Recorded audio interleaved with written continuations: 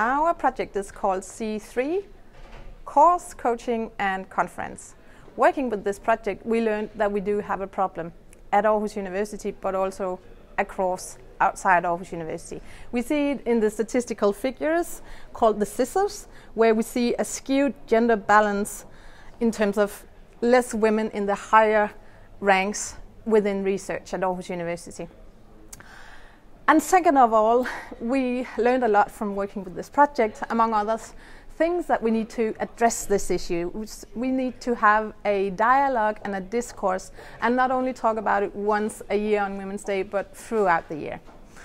We can summarize our findings in 3 levels, because culture was central. So culture is an ambiguous word, but it can be defined in 3 levels. So we would have, on the artificial level, structures that we can actually see. For instance, include gender diversity in strategy documents of Aarhus University, which it is currently not. And second of all, we have the value layer, where we could emphasize that we do appreciate and value gender diversity at Aarhus University.